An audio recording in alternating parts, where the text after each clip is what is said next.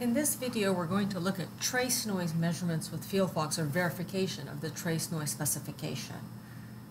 So we're looking at a magnitude and phase, and we'll look at less than 20 gigahertz, so you can look at any frequency. And the values we're going to be checking is 0.004 dB RMS for the magnitude and 0.07 degrees for the phase.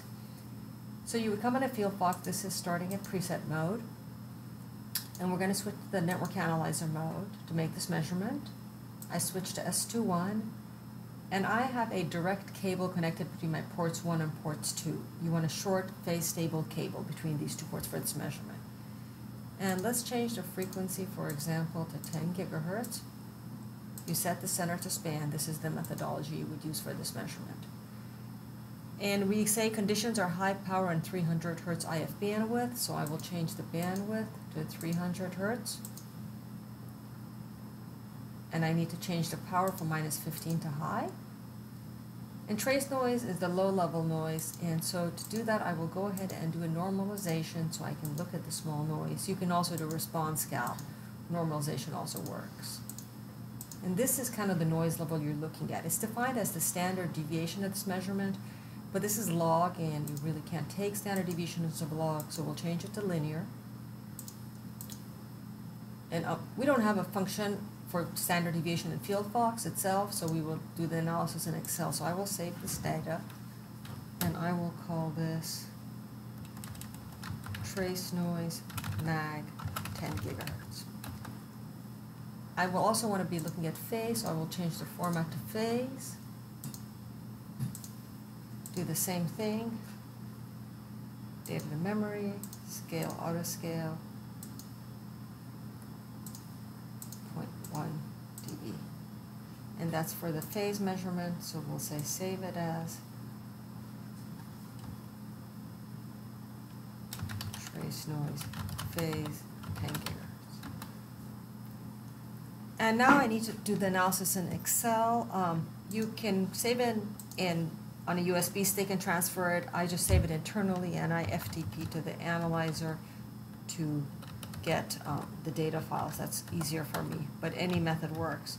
And to FTP, you can FTP using an anonymous login and any email as the address. Then I change to user data, and now I will get the trace noise files. Again, you can, if you don't want to FTP, you can just save them on a USB stick and transfer them. So now I have the files, and I will go into the directory that I saved these at, which was trace noise. I had made it there. And let's take a look at magnitude first.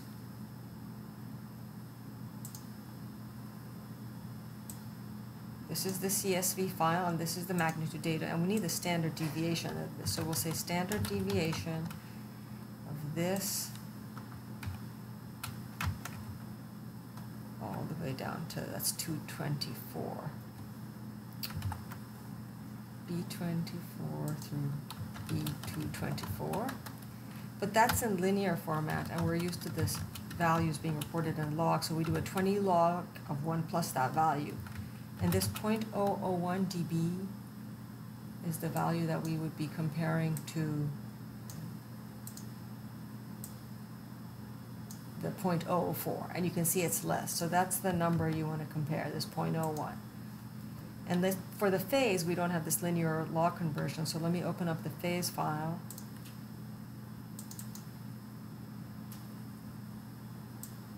And here I just simply take the standard deviation of these, standard deviation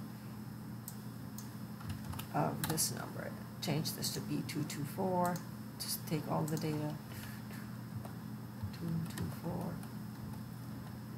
That's 0.015, and the 0.015, this is in degrees. You can see it's a degrees data I've saved. And that's 0.07. So it's less than that. So that's a very simple way to check your trace noise.